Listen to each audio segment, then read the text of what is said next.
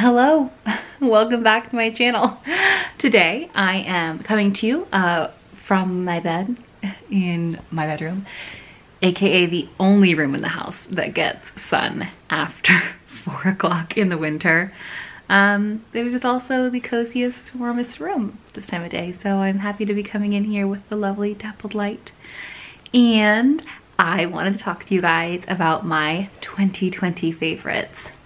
I love to spend some time at the end of the year reflecting on the favorite things that I discovered, read, found, bought, made. I just think it's a fun way to reflect on the year that you had. And I also love watching other people's 2020 or yearly favorites videos because I always find cool stuff based on what people recommend. So I've got quite a little list today and I'm gonna get started. So let's start with books, I think. I love to read. Should we turn? Let's see. I love to read. And I think you're gonna figure out about me very quickly that my favorite genre of books is what is probably considered women's fiction, definitely romance. Would have been chick lit back in the day when I first got really into reading chick lit. But if there is not a romance plot line in a book, I can guarantee you that I do not want to read that book. So that is me right there. That is what I like to read. And the book that I read this year that I just felt so seen by, so understood by is Beach Read. Beach Read is the story of a couple of writers who are reconnecting. They've already met. They haven't dated previously, but there was some attraction there, and they are reconnecting as adults. They knew each other in college, and they've both kind of gone through some life traumas, and they're working through those together through their friendship and more. As someone who loves romance, who loves writing romance, this book is just a war cry for me and everything I believe in. So I recommend everyone read this. I love it, I love it. There was a moment when I was reading this, admittedly, after a few wine spritzers while floating on an inner tube in a lake, that I almost started crying from just the joy of feeling seen by a book. So I think that counts as a resounding recommendation for Beach Read. The other thing that I got really into reading wise this year again is historicals. I have read many historicals in the past, but I'd kind of just taken a break from them. They weren't what I was feeling in this moment. And then this year I got back into them. So I started with Sarah MacLean's The Wicked and the Wallflower series. So fun. And then I read, I'm gonna forget the other book that I read. I wanna say it's The Road Not Taken. Oh my gosh, another series she wrote. I will put it in the comments below. That was so good and had all of my favorite tropes in it. And I just devoured this. I devoured all the books that are available in this series. And then I started going through her backlog. So obsessed with Sarah MacLean. If you love a Regency romance and you like a kick-ass kind of like feminist main character, I recommend these ones. And then, of course, like any respectable historical romance lover, I read the Bridgertons. I've only gotten book 1 and book 2 so far, and I've, of course, read them both in a matter of days. And then I ordered the next 2 from my favorite bookstore ever, The Ripped Bodice, and was immediately informed that they were completely out of stock. So I'm waiting to read the 3rd and the 4th. I think it's gonna be good for me to take a break in the series so I don't get kind of like over it. But I absolutely loved both of these. I loved the Bridgerton Netflix series. That is my other favorite. We're getting to TV. But if you're a Regency romance fan and you have not read the Bridgertons, like I had not, I highly recommend them. I feel like they go well, kind of tonally hand in hand with Sarah McLean. And I've listened to interviews where she talks about how, Sarah McLean talks about how Julia Quinn was able kind of she was kind of a groundbreaking romance writer in her style and the heroes that she created, and kind of paved the way for authors like Sarah McLean. So, what did I love in books this year?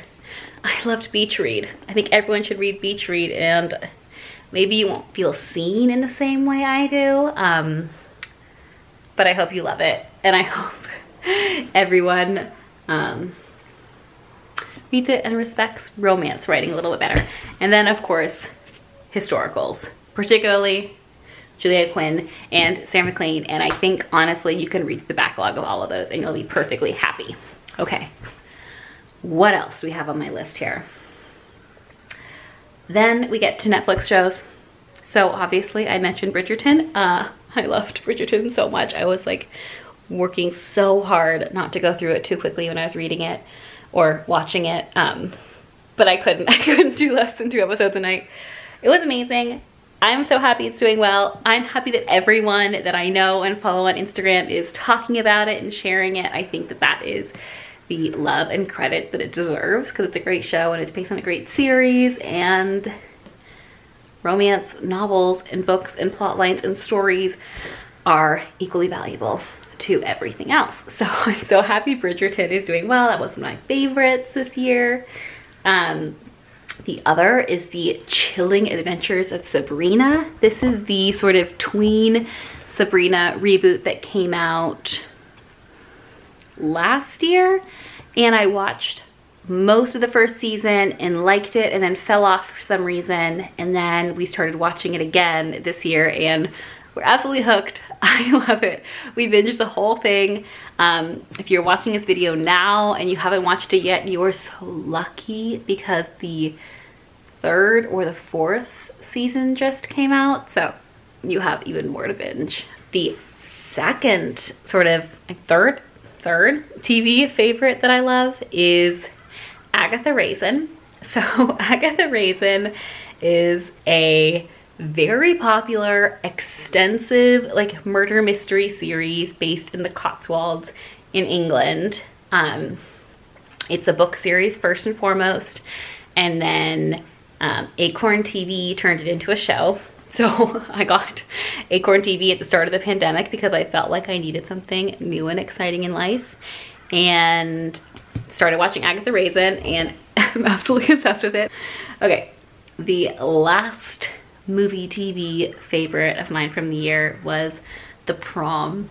I watched The Prom. I mean, it only came out a month ago maybe, and I loved it. I love musicals so deeply, and it's been a long time since I've seen a new musical, and we're certainly not going to see musicals live. Not that I did it that often before, but we're certainly not doing it now. So watching The Prom, which was a new to me musical, and just feeling that joy all over again of musicals and singing and dancing and that sort of campy feel, was absolutely the shot of adrenaline straight into my veins that I needed. And I made everyone watch it, and I loved it so much, and then I watched it again the next day and I was singing all over, and it is so fun. So if you haven't watched The Prom yet and you like a musical that is fun and sort of self-deprecating and just a treat, then watch The Prom on Netflix. All right, new category: fitness, health. This category is unusual for me. I hate exercise, I hate fitness. It is the bane of my existence, not in my adult life, in my whole life.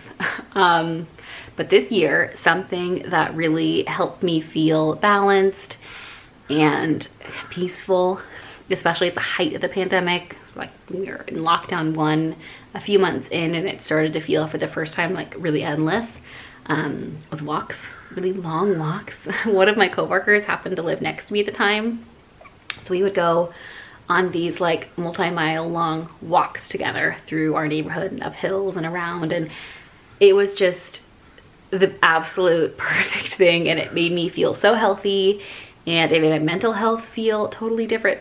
So walks, I mean, this is not groundbreaking stuff, but like if you aren't a walker, I wouldn't have considered myself a walker.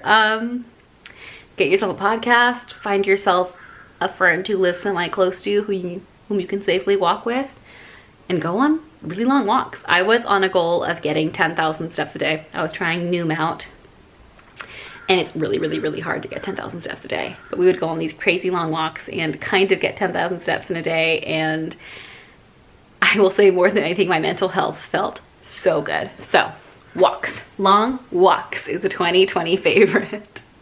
And the other thing that is a 2020 favorite for me is at-home spinning. I was getting really into a spin class at the start of the year. I was going like every day, and then the pandemic hit. So obviously I stopped spinning and tried to give walking a go, as we know. But I was missing spinning. I was missing kind of that cardio kick that I got, and that just like high that I would feel in a spinning class. So I have gotten myself just like a cheap at-home spin bike. I got it on Facebook Marketplace, and I have it in my living room. It couldn't be uglier, facing my TV, and I use the Peloton app on my Apple TV, and I do my spin classes. And I did a challenge in December. I did 31 spin classes, one every day in December. I have a streak going. I think I'm gonna keep it going through January, and I love it. It makes me feel really good. I love that I can do on a great day like a 45-minute class, and I love that on the days that I am not feeling that, or that I don't have the time, I can just hop on and do a 15 or 20 or a 30-minute class. It's been, I don't know, it just, I've decided to do it every day, so it's taken the choice out of it, and it's been so fun. I love it. Okay, other favorites. Okay, on the ones I have here right next to me. I was influenced by Instagram to buy an Olive and June nail kit. I mean, I just got their ads so regularly that I couldn't resist it anymore. And I also follow What Kate Finds on Instagram, and she became a crazy fan of Olive and June, so I was like, I have to try it. So they had a Memorial Day sale. I bought the box with 6 polishes, and I went off the deep end. I think I painted my nails every week since May.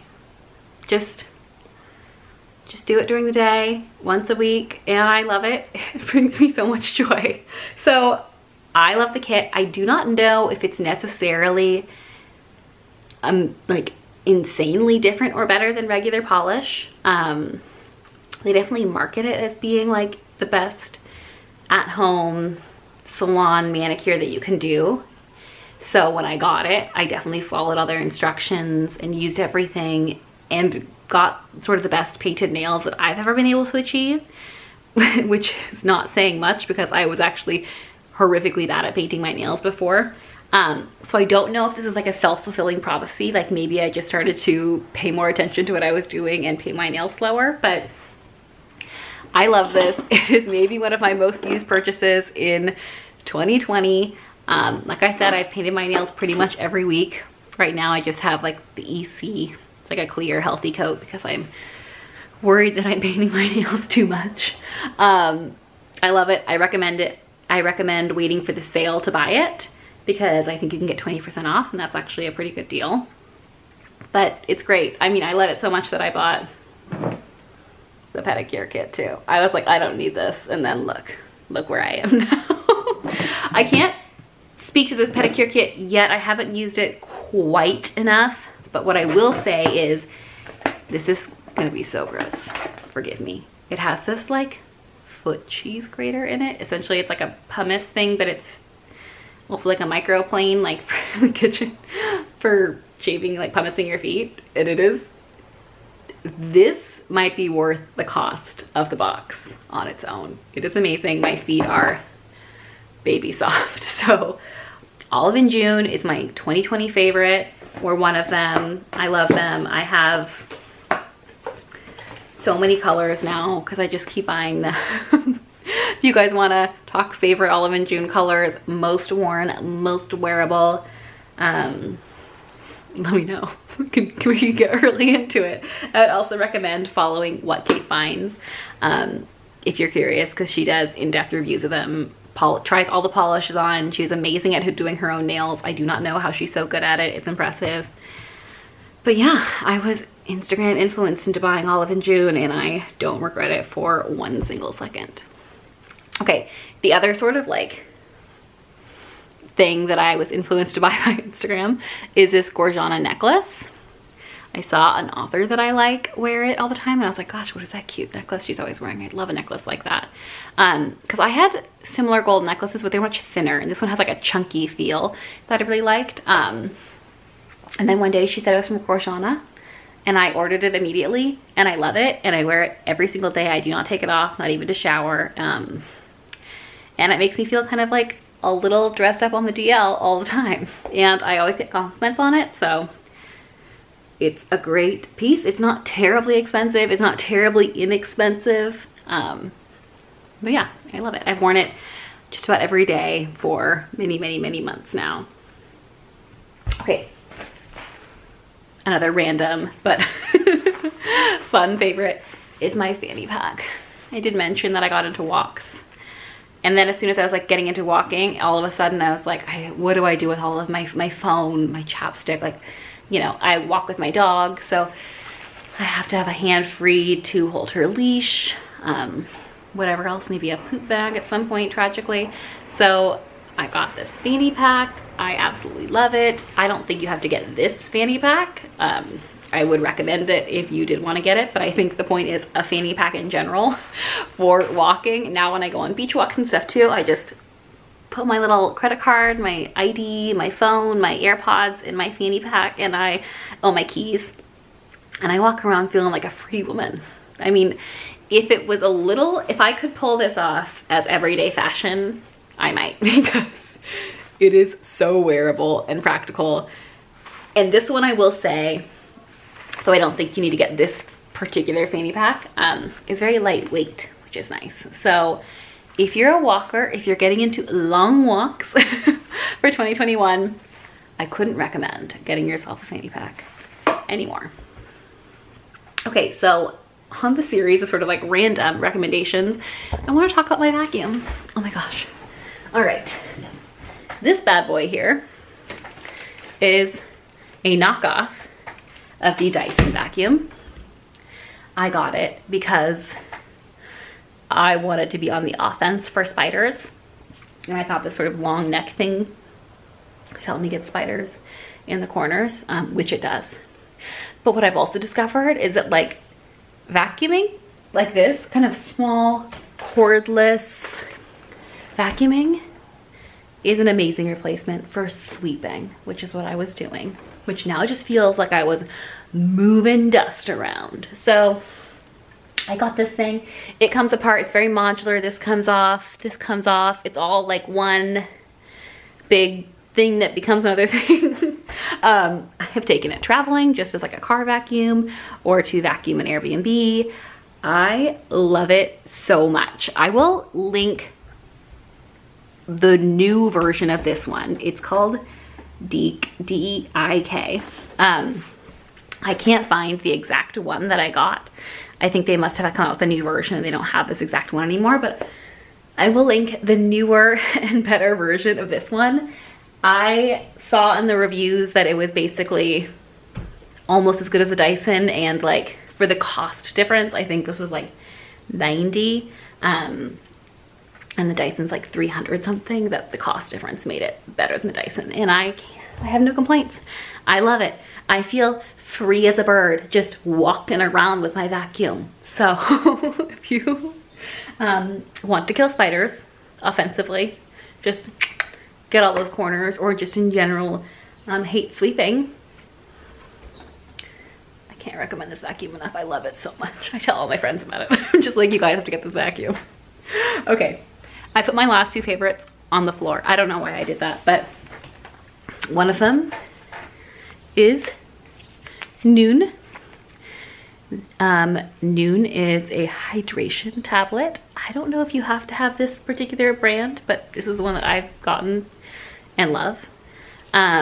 Sometimes I just feel unquenchably thirsty. If anyone else feels this way occasionally, must be occasionally having too much salt, or just, I don't know, sometimes I drink a lot of water and I'm like, maybe I'm drinking too much water. Maybe I just need like something that hydrates me better than water. And here we are, Noons. So I love these. I don't have one a day, but every time if I wake up and I just like don't feel 100%, Noon. They also have caffeine ones. I have tried that in the afternoon on a day when I just like can't, when things just aren't happening for me. I'm just not there. We're not coming together. I have one of the caffeine Noons and I feel amazing. But in general, I do the no caffeine ones. It's the sport. It's essentially just, I don't know. What is it? There's a word for this. Electrolytes. It's just electrolytes. I love it. Also, maybe if you've had a few too many drinks one night and you know that the next day maybe it will be rough for you, just saying. Take one at night, maybe one in the morning. It works. That's what I'm saying. I'm saying it works. It's amazing. So get yourself some Noon. They have it at Sprouts, Whole Foods, Amazon. A lot of health food stores have it.